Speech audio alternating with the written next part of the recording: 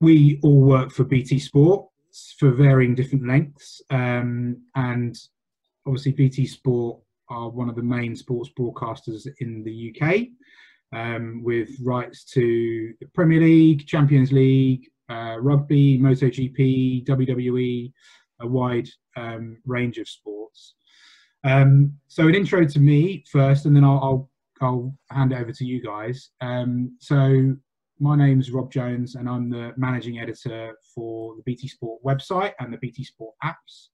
I've been at BT Sport for just over 5 years now, which has gone pretty quickly. And yeah, so I look after a team that manage both btsport.com, all the content within there, and the BT Sport apps. And some of them will be on your mobile, some of them will be on tablets, and some of them will be on large screen devices like your Xbox, PlayStation, TVs, and that kind of thing. And yeah, Ross is part of that team. So yeah, Ross, do you want to say your name, job title, and then just talk us a little bit about your role and your day-to-day job? Yeah, no problem. So yeah, I'm Ross Kelsall, and as Rob says, I work in his team, looking after the content on the website and the app. So generally, our remit is kind of building up to the big games, big boxing event, big UFC fight, wherever that be, and part of that will be promoting video content that you'll see on the TV channels. If you've had an interview with a Conor McGregor or a Cristiano Ronaldo, that's the sort of thing we'll be promoting to kind of tease people into the website, into watching the live games. And also within our team, we have like a group of writers who will basically be providing information about how you can watch said event, or a preview for it, why you should be excited for the Champions League knockouts coming back, for example. And then on the live shifts, when these are happening, we'll be staffed up, and whoever's on shift will basically be making sure people can watch the live streams on their phone or laptop, as Rob said. And then also, if there's any great goals or knockouts or any sort of standout clips that people are going to want to watch back, we'll be making sure we package them up with a headline, a picture, and sort of trying to draw people in to kind of give you the best feel for what we've shown. And then afterwards, we'll be kind of reviewing all that, whether that be, again, in article form, a kind of a match report, if you will, a summary of what's happened on the channels, or highlights from the game or the race, and kind of offering that coverage across all of our sports, and I guess all year round, because BT Sport and sport is non-stop. Matt, I know you work closely with Ross and the team. What is your role, and how does that differ?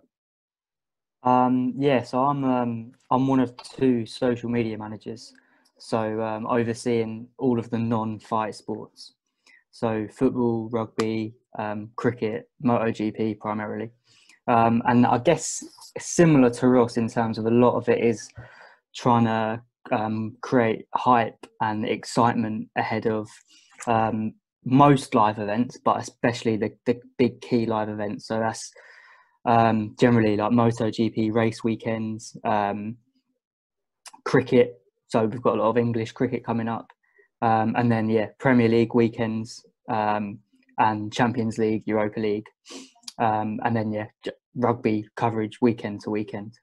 But obviously differs to us in that it's more on social media, so across Facebook, Twitter, Instagram, and YouTube.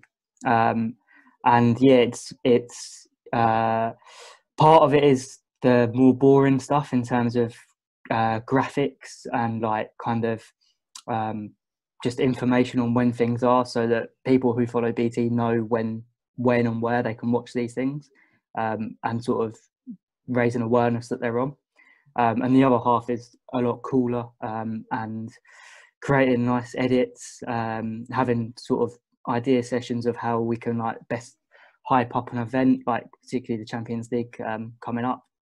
And then there's another side to it, which is the live element. So there'll be a team on shift whenever anything live is going on, clipping up the best moments, and they're the ones that you'll see on Twitter and Facebook and Instagram of the kind of the great goals, the great moments, the fights, and things like that.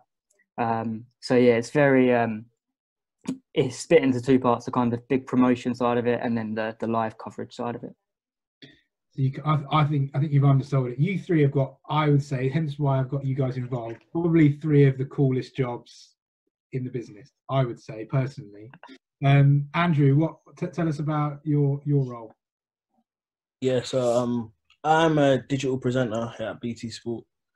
I've been here, just like you, Rob, I've been here for like just over 5 years now, which is going crazy quick. I didn't start as a presenter. It's not all glory in my story. I started as an apprentice. So I joined BT as an apprentice in 2015. I was logging. So it's like basically I was like watching all the stuff we do across the channel. So whether it's like live sport or like interviews or whatever. And I used to basically identify the key moments and those things. So if I was watching a game, I would like identify like the free kicks, the fouls, the goals, etc. So when producers need certain clips, they can just look up the logs and then be able to pick up those clips. So I did that for 2 years. And then the good thing about that was logging was shift work. So I used to work a 5-day week and a 3-day week. So like some of my days off, I would come in and like just like shadow different teams, kind of seeing what I wanted to do. Like I did some like stuff with production and OBs. I did like promos and I did digital, and obviously digital was the team I wanted to get into.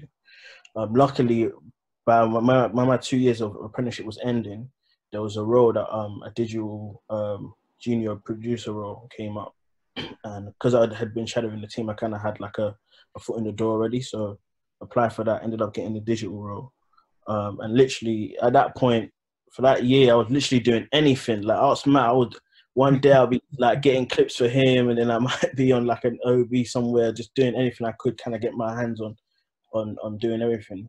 And then I started doing like Instagram stories. Yeah. It's like boxing events, behind the scenes, that kind of stuff. Then I started hosting Instagram stories, and then we had a workshop at Google, and when I ended up pitching that What I Wore idea, and then Mike basically said, yeah, I could host the first one, and I was thinking, is this going to be? Have you seen it, Andrew? What is What I Wore? So What I Wore is a show that we have where I interview footballers, literally based on the football shirts, like the one you got on today, and we kind of go through their life and career through their shirts. It was a very vague idea at first, and then it ended up working. And then they said I can do the first one we shot was with Dele Alli, but I thought it was going to be like an in-house thing, in it, like I'll just how it looks like. But then we did like, I think Rio got a wind of it and wanted to do it, so we did Rio the next week. Went out, and then it was like trending and stuff like that. So it was just like, it was mine from there. So taken off. Yeah, taken over. And then through that opportunity, I've ended up like doing like others, like sit down interviews and hosting different things for BT as well. So how did you get into the apprenticeship initially? So basically, I used to kick ball in it. So I was playing for Harrogate Town in Leeds, and it didn't really work out. So I was coming back to London in it. So my mum basically said, "You can't come back to the house unless you go uni in it." So I was like, "Nah, Mum, I don't want to go uni," because at this point, like all the friends I knew that went uni, like they didn't do a job that they went uni for, innit? So I'm like, Mum, it's like uni's mad expensive. I'm probably gonna not do a job that I'm gonna go uni for. So I didn't really see like the purpose of it. So I was like, let me try and get an apprenticeship. So like I was applying for like a load of apprenticeships. Like I must have applied for like 100 apprenticeships, and I didn't get through one stage. So then I was gonna give up. I was about to say, yo, I'm gonna go uni. And then I quickly, one last look, I looked at and it was like the BT Sport one. It was on the Gov UK website. So I just applied, and you had to do like an essay of why you should join the job. Obviously, I was gassing myself up in that. And then, yeah, it's just like, you just had a recruitment stage, and then there was like 6 roles, and there was like 100 people at the start, and then it ended up narrowing it down to 6 people. So, and I was one of the 6, luckily. Nice. And what about Ross, Matt? How did you kind of get into your current roles? What were the steps you took? For me, it kind of started quite a long time ago, and my first sort of steps was actually covering basically my friends in the football team at school, and I started a sports section on the school website.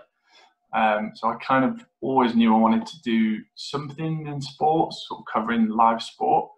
And after that, it was kind of work experience has been the big thing for me. And that was the same at school, then at university. So I did a history degree, which as Andrew said, not remotely related. Yeah. But there's lots of even though it kind of doesn't seem related, there's lots of skills that cross over. So whether that's like, if we're now doing an interview or I'm doing an article, that's important to have like the research skills that I learn, the interview skills if you're interviewing people to do part of your essay, and then how you then deliver that article to people, because you have to learn how to write for different audiences, write in different ways. So there's definitely, although it's not sort of strictly speaking linked, there's definitely skills that I picked up from doing that. And it's the same sort of thing in terms of covering the sport, really. So it's, again, different skills needed, but being able to write quickly, write succinctly, and know how to cover these events were partly things that I learned at university, but also on work experience. And that was basically similar to Andrew, just sticking in applications, asking to, please, can you let me come and shadow you for a week, a fortnight, whatever that will be. And I did various placements, but the Mirror newspaper at Sky Sports, I did a week there, sort of trying to get a feel for newspapers, digital productions, TV. And after that, I did a kind of postgraduate course, like a conversion course, I guess you call it, into journalism. And that was to kind of get a bit more of the kind of practical skills that I would need. So learning how to, go to a live match, and actually how you have to write 300 words and it has to be done 5 minutes after the full time. And when there's 2 goals in extra time, how you still sort it out. Yeah, exactly. So kind of learning to deal with that live environment and the pressure of doing it. And then again, in that was lots of work experience, and some of that was learning how to go to court and learn how to cover court events to make sure you understand all the legal side of journalism, and anything you say is covered on that sort of front. And then from there, it was similar to Andrew again, applying for lots of jobs, and luckily there was one going at BT Sport, actually doing the news ticker, which we no longer have. But that's what I initially came in to do, and I was kind of similar in that. The tickers, for those that don't know, the thing that goes across the bottom or on the side.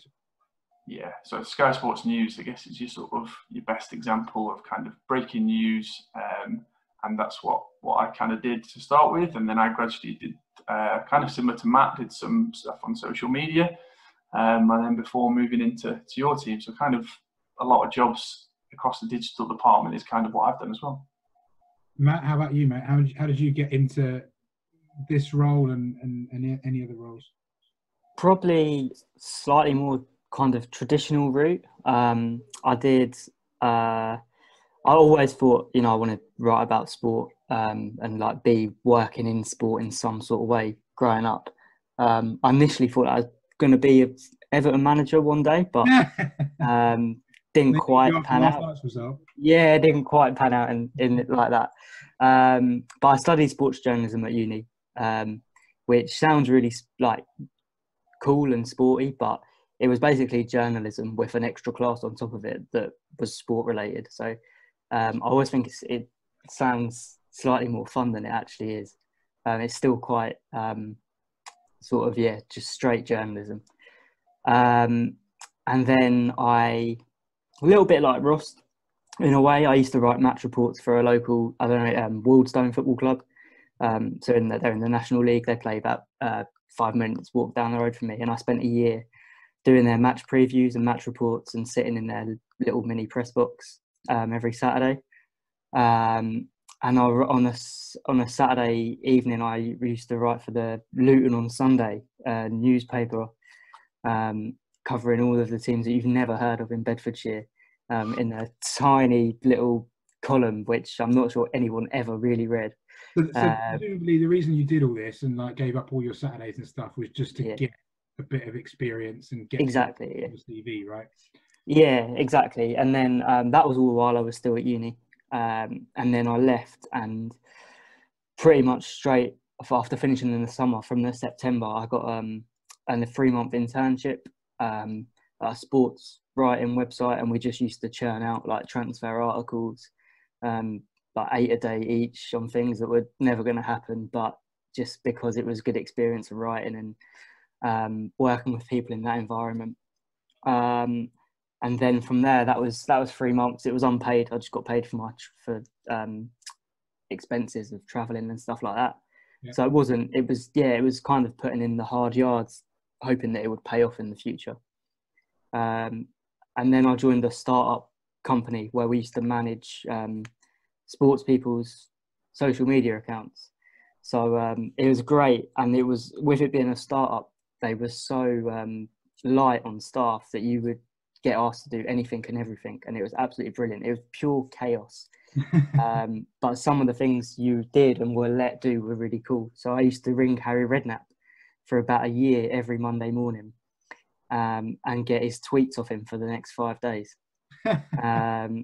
Just through little things he'd say, and I'd stagger them throughout the week, which was great. And I did that with loads of people that people would just think they were writing them themselves, and they weren't. And then from there, was conscious that with it being a startup, it probably wasn't going to last forever. And I needed to find something that was a bit more secure.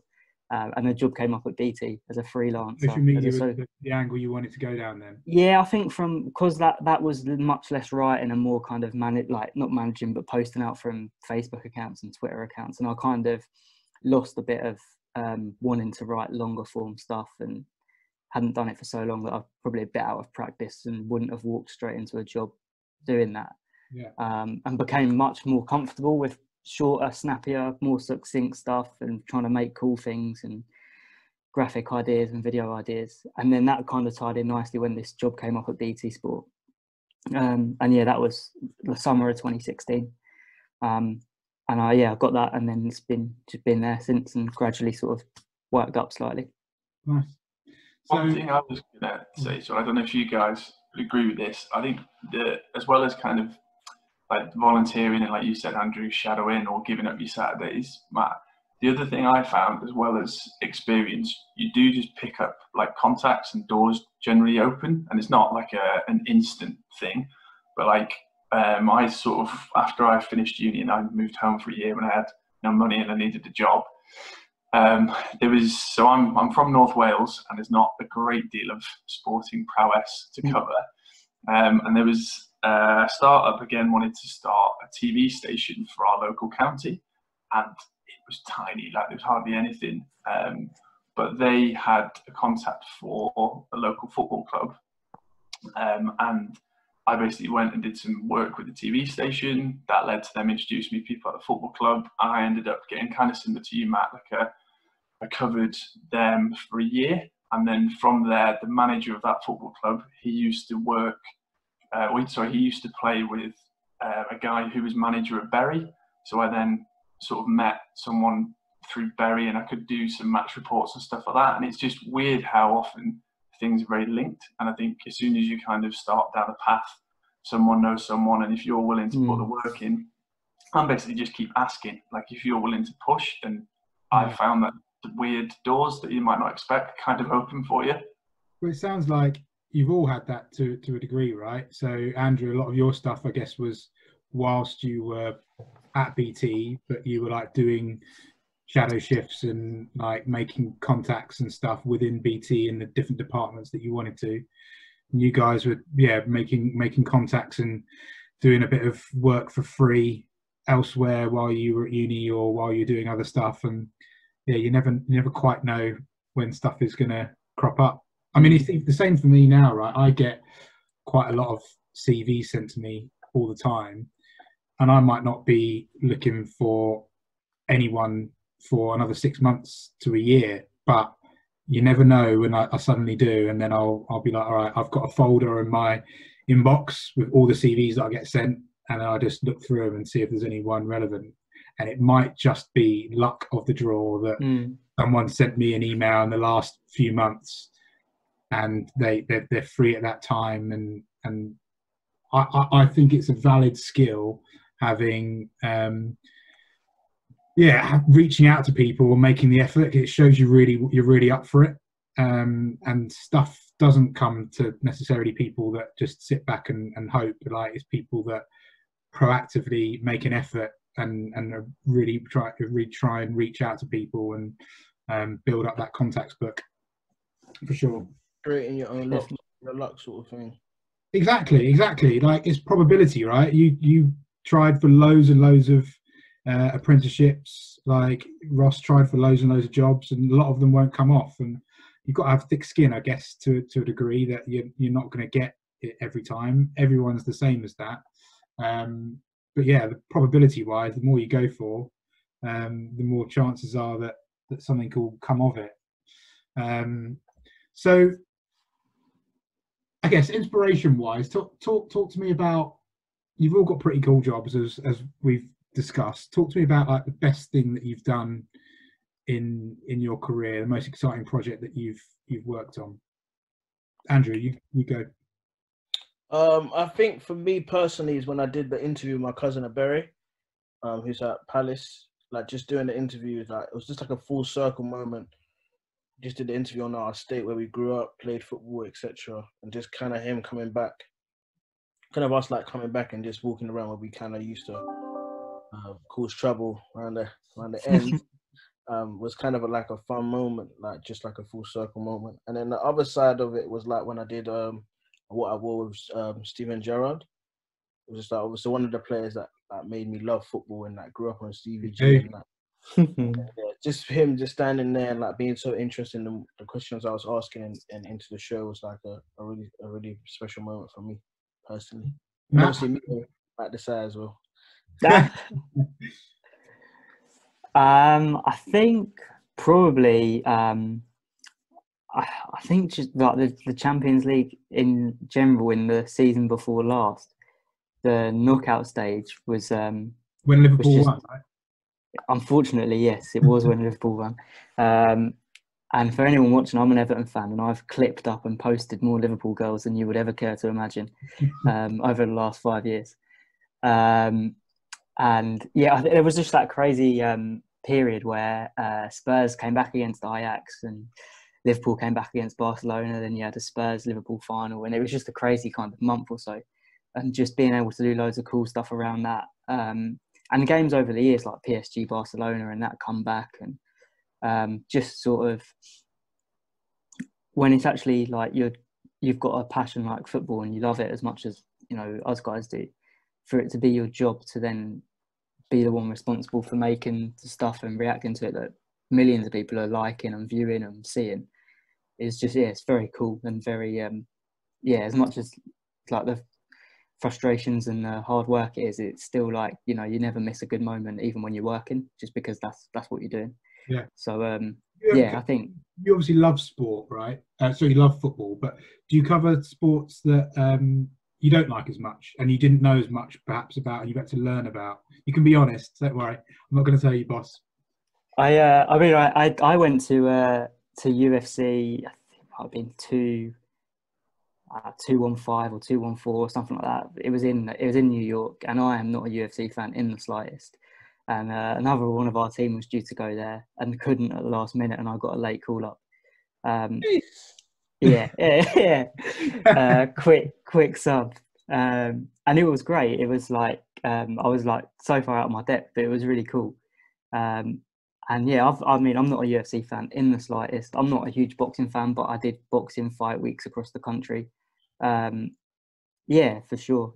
I don't have to do that as much now, but yeah, just kind of have to wing it for a little while. Transferable skills, though, right? I guess. Yeah, exactly, and I think that was, you know, one of the reasons why I was able to go on that trip is because, you know, you can, at the end of the day, you know what's going to make a good post, or you know what's going to make a good video. You've got a good hunch, so. Yeah, if you've got to cover something that you're not used to, just think of what works with what you do like, and it usually will relate to that audience. And I guess bringing it back to people that are perhaps doing work experience and stuff like that, you might have to do jobs that you don't want to do necessarily, but it's about that foot in the door and showing willing in order for when those right opportunities do come up, that you're then kind of front of mind for people, for sure. How about you, Ross? I was actually, two came to mind.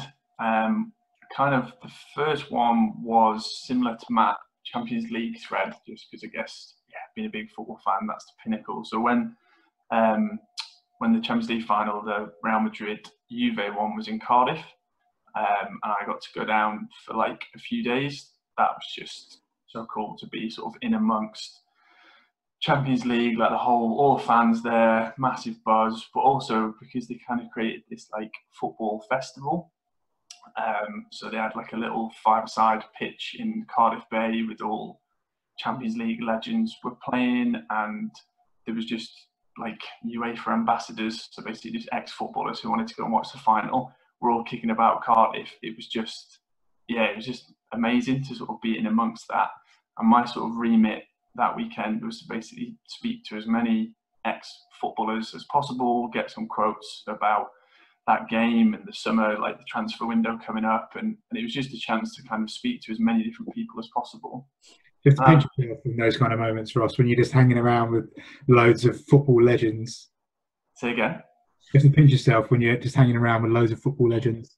Definitely. Well, it was like all the work was really fun, but I'm sure Matt will remember this. At the end of it, there was a party in Gareth Bale's bar. Unbelievable party. Yeah. We basically just... From what I can remember.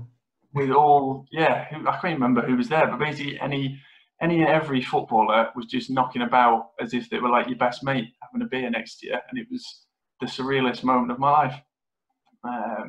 But that was a really cool moment. But actually, the other one I was thinking of, and kind of relates to your point of Matt's on like working on things you don't know much about. When I joined BT, I knew absolutely nothing about MotoGP, and thankfully nobody asked me any questions about it in my interview because I would not have answered well.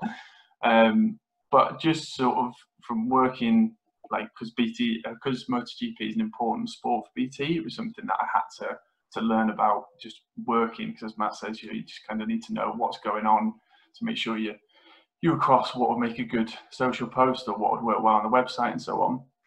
And actually learning about that sport was something I really enjoyed, just kind of starting from scratch and reading bits, and like it can just be, the interviews around that weekend, but I also watch films of like older races just to try and understand a bit of the history.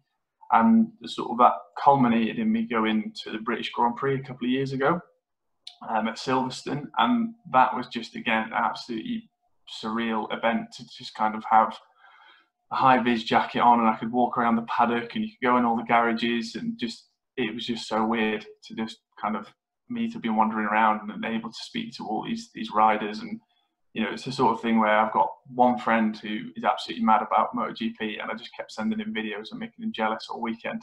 So it was just, that was a really cool moment in a couple of years to go from kind of no knowledge to being right in the middle of it all was really fun.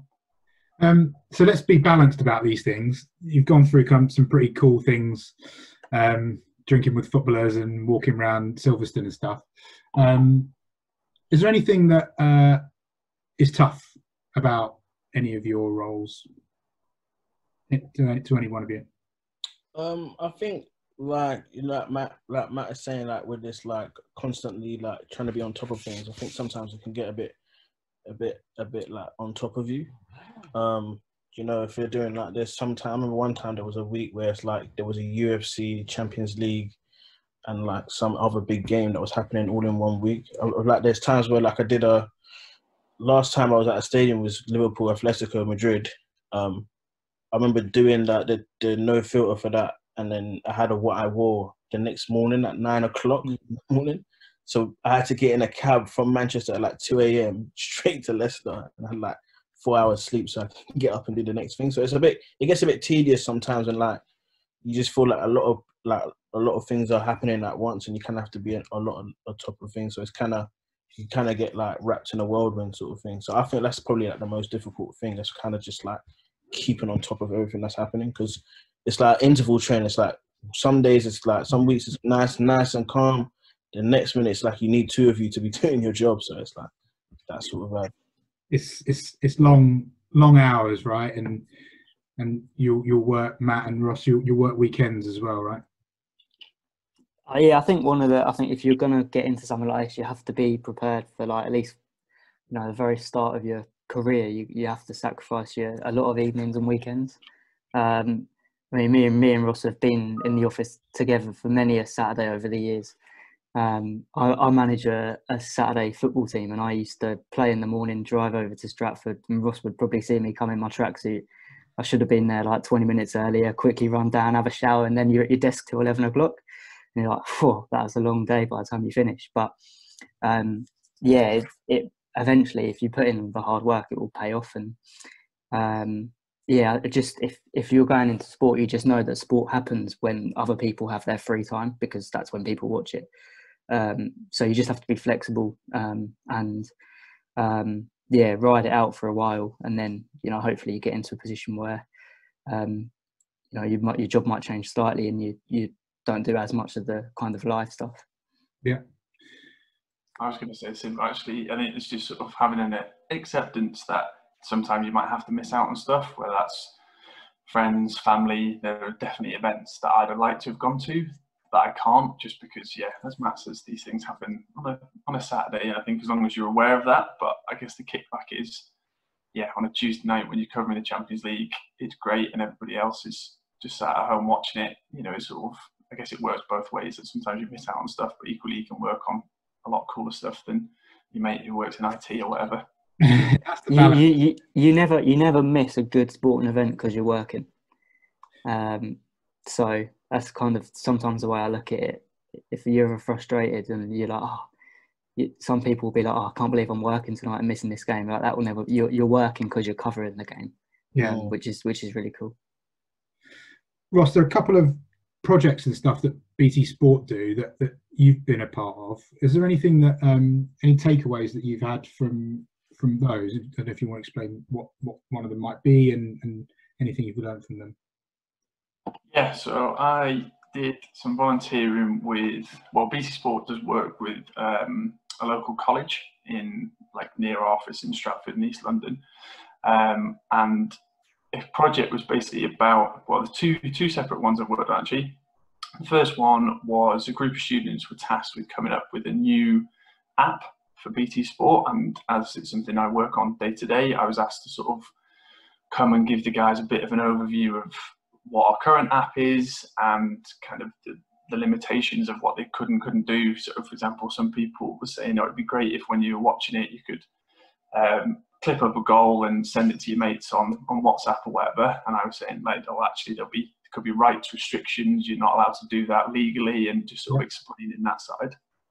And then the other project I worked on was one a couple of years ago where, from the college, they were basically tasked with coming up with their own magazine show. And the idea was to sort of tell sporting stories that they were interested in, and various groups went and spoke to kind of, I guess, off the beaten track stories, I guess would be the best way to describe it.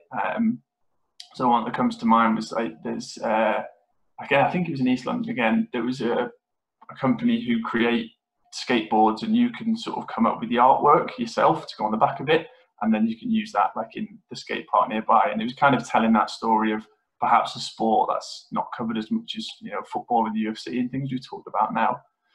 I think from the main thing I noticed, the kind of consistency with the students and the staff from BT working with them, was just the importance of enthusiasm, like sort of being engaged with what you're working on, be enthusiastic. And it kind of comes back to the point we made earlier of volunteering that time, whether it be Matt and me working weekend shifts now, or when Andrew was coming in on his days off to shadow people. I think having that enthusiasm for what you're working on definitely comes through either when you're learning or when you're teaching someone, and also in the product that you develop at the end.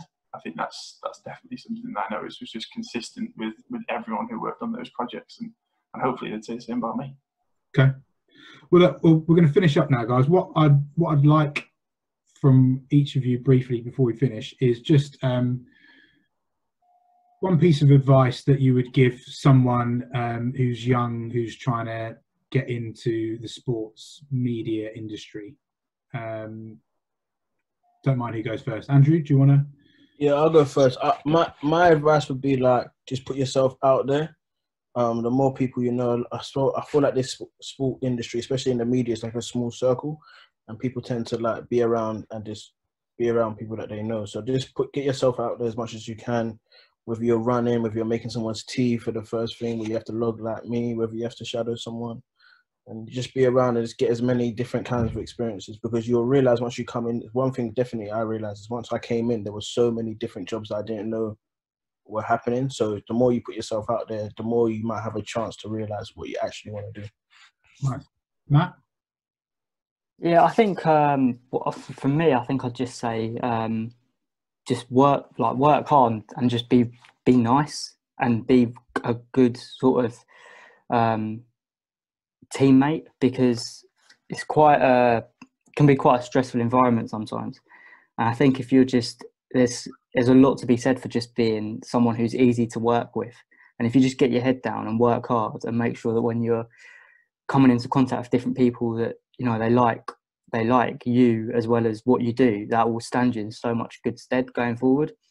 So yeah, main thing, work hard, you know, be dedicated, do everything, you know, as if it, you know, with a lot of pride that it really means something to you personally. But above all of that, just be nice and friendly and so that people like you. And if people like you, then it'll pay back. It's a really simple thing, Matt, but such a valid point. And I think that's the same for any industry that you want to go into, whether it's the sports industry or not. Ross? Mine, it sounds a bit odd. I would say be a bit cheeky. If you don't ask, you don't get. And that's the one thing I learned, that lots of people are reluctant to pick up the phone and pursue opportunities or just ask people outright. So I remember once I was at an event with a journalist, and I basically just asked him, you know, have you got a card? Can I get in touch with you? Have some work experience? And he was like, yeah, fine. And when I rang him the next day, I don't think he actually expected me to ring, follow it up and say, right, well, when can I have this opportunity then? Like, when can I come in? And I think it's really to push those things to kind of get your foot in the door. And then once you're in the door, again, push, can I help with this? What can I do? What can I do? And constantly drive, like no one else is gonna drive that for you. And I think, yeah, generally, as long as you follow Matt's advice and you're nice about it, I don't think there's anything wrong with being a bit pushy and can drive and stuff, because that's how generally your things will happen for you on the back of it. Or once you're in a team, I think you can still kind of push and drive, because generally it'll make things better for you, your team, your product, whatever it is you're working on. I don't think there's nothing wrong with that for me. No, well, I think that kind of sums up all the advice, right? You're basically saying put yourself out there, be a bit pushy, forthright, but ultimately you want people to like you and give you the opportunity, so you want to be nice around it. Wicked. Guys, I really, really appreciate it. Solid advice. And I'll catch up with all you soon. All right. Cheers, Rob. Thank Cheers, you, Rob. Cheers, gents. Take it easy.